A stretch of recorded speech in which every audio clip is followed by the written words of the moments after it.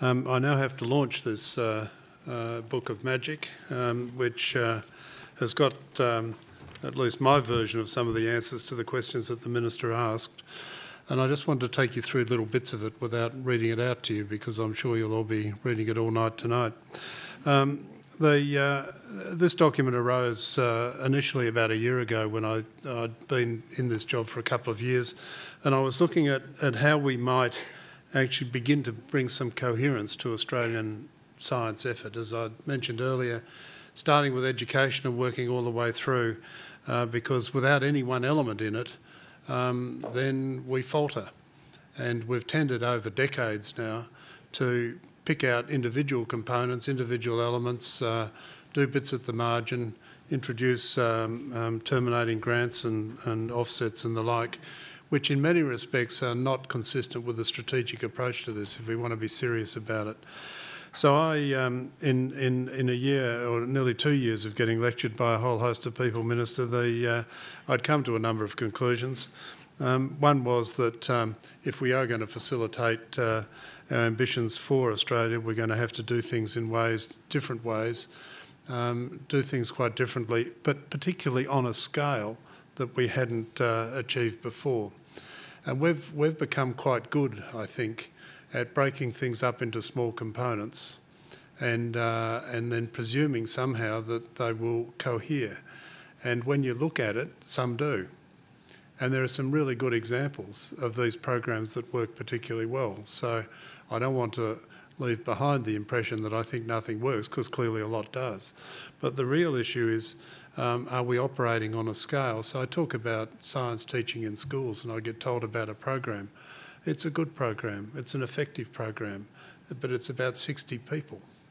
And the issue for us is, do we say, well, we've got a good program, it's clearly working well, so now let's build it up to get 6,000 people, or are we content with having a good program that touches 60 people in a small number of schools? So it's that scale issue that I think becomes important for us. And of course, that then figures on the spread issue. We couldn't scale up everything we do because we're actually quite widely spread. The question is, are we too thinly spread? I think the answer to that is yes. So that does come back to actually working out what we need to do, both in basic research and the applications and all the rest of it, but what we need to do, where we have some advantages, competitive advantages, as the Minister mentioned, other advantages, and particular a national need.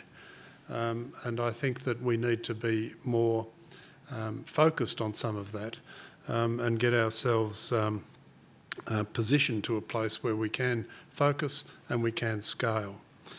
It was also pretty clear, and I guess I'd always known it, but it became clear over time that science drives growth. There are lots of erudite academic works from economists about how the contribution or how much of the growth is contributed by science and technology, particularly in places like the United States, where they have no doubt about the combination. And I guess the striking thing for me was the preoccupation, pretty well universal preoccupation with science overseas. So most of the other countries that we know and would respect and are similar to ours, then they have that preoccupation with science in a way that we've not. And I think the Minister was right when he said that we've lost it in the community. And of course, if we want politicians to listen to us, we're going to have to do it both by talking to them, but also through the community, because it's the communities that basically elect them. So it's important that we get that message across that right. And of course, there's also the view in many countries that science is part of the critical infrastructure. There's a preoccupation with that. I think that makes sense, and we could do well to share it. So it would beg the question, are we doing the right things to prepare Australia for the future? And are we confident that we're doing enough? So I'm not so sure right now. I think our top researchers, and we will publish a report fairly soon, which will summarise a lot of the information that's spread around, but our top researchers are very good. We do very well when we look at the top end of our research output and citations and the like, but we do need to recognise that our average is middling. So in essence, we have room to improve, let me put it that way. We could be better, we ought to be better. Our patenting rates are poor, and linkages between science and industry are worse, and as the Minister said, they're probably the worst certainly in the OECD. Business often reports difficulty in recruiting science-trained graduates. Schools report difficulty getting students to take senior science and advanced maths, and it's all linked. I mean, I've sat through at least 2 meetings where I'm told about how when universities drop prerequisites for maths in courses, as we discussed earlier, that all of a sudden the interest, I mean, why do something that is perceived to be hard if there's no reward for doing it, flits through the mind of a 15 or 16-year-old student. And so the universities have a direct connection to the way in which students perceive and study courses at school.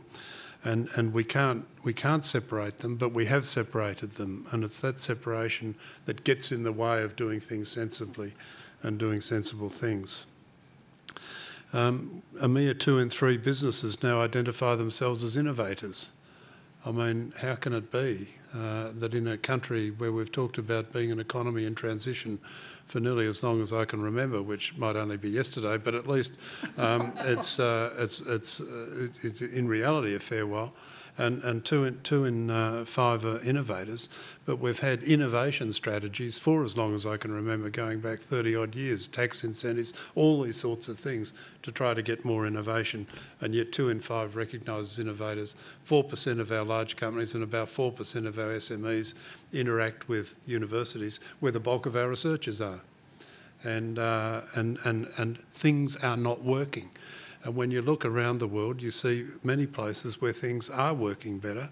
There's a patience in it, there's a persistence in it, they're prepared to invest for the long term and the long run. But they also acknowledge that there are more deficits than just a budget deficit that has to be handled when we think about the future and the country that we want to hand on. So I think we've got a problem, and it's a problem that markets and wishful thinking are not going to solve for us. There are people around who think that markets solve everything. In this particular area, I don't think they do. I won't comment on other areas because I'm not familiar enough with, but I could extrapolate. But I won't. But I don't think that we should just think it'll sort itself out. So, as I've said before in the earlier part, we're not being idle. There's no shortage of programs and papers and clever people with big ideas. But what we actually lack is the coherence that looks at it as a whole. Where we sit back and say, if we want to make this better, if we have a high aspiration for Australia, if we do all that, and STEM and science is at the core, how do we make them all come together to cohere, to work in the nation's interest? And that means talking to each other in ways we never have. John Rice mentioned earlier about how hard it is to get the scientists in universities to talk to the people in education. It's very hard to get the people in education not to say they won't teach the science we want, so we will teach the education to the pre-service students, and whatever else it is, it won't be science that's at the cutting edge that will be of science of the type in the faculties and schools of science in the various universities. It's certainly not on average. It won't be like that. So these are little cultural issues which we've just got to be willing to get out of the way. We can continue to muddle along. We can continue to say it used to be good in 1970, so it probably will be again sometime, or 1980 or 1990. We can say all that, and then we can look backwards and say, but nothing's changed. So shifting from incrementalist, self-protective denialism and self-delusion is not actually the way for Australia to build a sensible future for itself. So it was that sort of thinking that has been captured in the very few pages in this book. And we are hoping that this will trigger a sensible debate. I would like, of course, if I had a magic wand, for the government to stand up and say everything in here is so brilliantly conceived we will implement it entirely tomorrow. I'm not actually anticipating that that will happen, but what it will do is it will certainly trigger a sensible discussion about some of the core elements in this, bringing things together, getting some coherence, having conversations we have never had, and at its core trying to build a scale that will make a big difference to the way this country is performing in 2020, 2025, 30, 35 and beyond. Because if we want it to change then, we've got to start we're back at our bowling mark right now, and we're starting the run in. And we've just got to accept the fact, and also that we will invest, and there won't always be an immediate return on that investment. I was reminded of an article the other day about BHP booking losses when it was investing in its new mines, and now they're turning a profit, but nobody thought they were stupid to book losses back in the day when they were making their investment. They're getting the return on that investment now, and this is part of the message that we have to give. It's a long haul, it's a long run. There will be some costs up front, but the cost of doing nothing, which is not frequently a question that the economists seem to ask themselves, you know, is it cost effective? That's one thing. What is the cost of doing nothing sometimes? Sometimes things have a value that is beyond cost, and we need to make sure that we get that message out there too as scientists. Anyway, in this recipe book, we've identified 4 principal fields for action. We're talking about Australian competitiveness, of course, because that's essentially, you know, there is an end game. What is the end game here? One of the things that we've got to do, again, that we've not been particularly good at is think of why we do these things. What's it all for? I mean, you can think of means. We all know it's means. When I was doing research, I thought that was, you know, the best thing in the world, and that was the end game. But in fact, the end game was that we were trying to make our contribution to making something better, either by knowing more, using something better, doing something more, whatever it was. But in this instance, I think that what we are hoping to do is to build a stronger and better Australia so that when we hand it on, we'll hand on something that we would be happy to live in. Not just something we say, well, we're going to pass off now, so you can have this, and away it goes. So we looked at our 4 fields. Australian competitiveness, how do we make that better? How do we get things working more cohesively? How do we get the researchers and the businesses working together? And they've all got skin in the game. The universities are going to have to look at how they promote people, how they reward people, all of those sorts of things on a scale, because there's some good examples now of what they do, but we need to elaborate on that. And how we get benefits and opportunities that will follow for all people in Australia, wherever they may live, and whatever the circumstances of their birth, indeed. Education, well, I think Australian education, formal and informal, will prepare a skilled and dynamic STEM workforce that will give us the foundations for lifelong literacy in STEM in the community. I think, as the Minister said, when you lose the community, you lose a lot more than just the people. You lose the capacity to influence, the capacity to encourage, the capacity to grow, and indeed the capacity to influence the politicians who ultimately, when they're choosing between priorities, will hear what the community is saying to them. And if science is low down, why would they artificially inflate it just because we talk to them? So we've got to work across the whole, and we've got to have a community that's ready and willing and well informed, and not patronised to, and not talked to in language that they can't find accessible because they are not themselves scientists. In research, we've got to contribute new knowledge, we say, to a world that relies on that continuous flow of new ideas, and we've got to be willing to apply some of them. And when we talk about the continuous flow of new ideas, we need to acknowledge, and as the Minister said, that this is an important element, and not all of those new ideas will turn into a product or service that generates money. But as a consequence of having them, we will know more. We will understand more. We will think about our planet differently. We'll think about our people differently. We'll think about our communities and societies differently. And all of that is critically important, rock on which we can build a better Australia.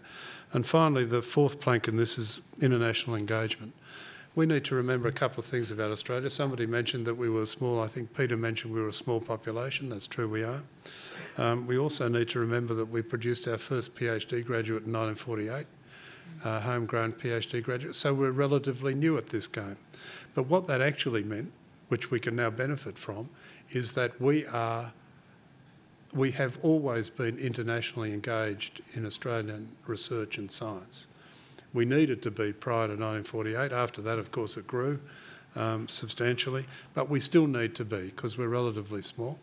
But we need to be doing things ourselves. I can't imagine that anybody in Arizona would be working on the Murray-Darling system. I can't imagine they'd be looking at the Great Artesian Basin. But we can work with them because they'll be looking at their water basins and we'll be looking at ours, and there's a complementary skill set that will add up to more than the sum of the parts. And international engagement for us, I think, is a critically important part of our future, and we also make some recommendations about that and how to go about that as well. So I think, colleagues, I hope you take the book, have a look at the book, think it's really good. Tell every politician you meet that it's great, and that they should implement it right down to the last full stop, or even the parts you like. It is with pleasure that I actually release this today. It's the culmination of a good year and a half's work, thinking, talking. One journalist who accused me of the ultimate sin of consistency accused me of having given 700 speeches on this topic. It wouldn't be quite 700, but it would be quite a few. So there are a lot of people who have had input into it. We've floated it with a whole lot of people outside. And I would say from the general scientific and indeed elements of the business community,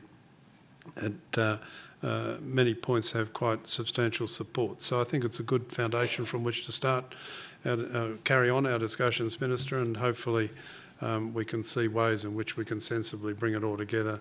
Australian science will prosper, and when it does, Australia will too. So thank you.